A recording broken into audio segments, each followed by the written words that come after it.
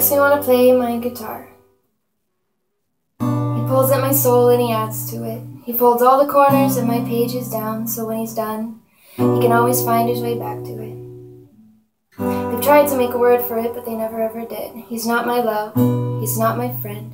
He's not the beginning or the end. He's nowhere in between. He's not out in the open, and he's not unseen.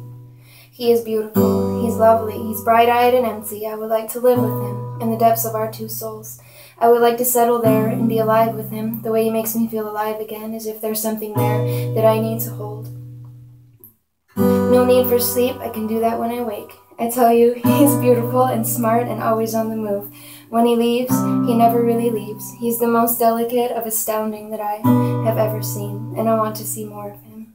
It's not that I love him, but that my soul wakes up when he looks at me, and opens when he touches me, and closes when he leaves me, and it falls in between us, and I lose it completely. My heart is another story I don't think that I could tell, at least not properly, at least not very well.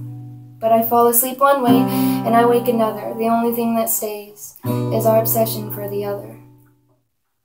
His words mold me into something beautiful. His voice is a sound that I cannot live without.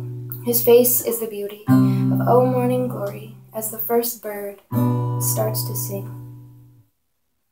His hands shake and my whole world falls apart. I think because those are the hands that hold up my heart.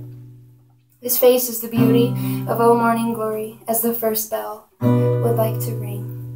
I tell you he's beautiful, and I won't say that I love him, because I don't think that those words hold up. I've searched and searched for the words to express it, but I have found not one. I found not one word that is good enough.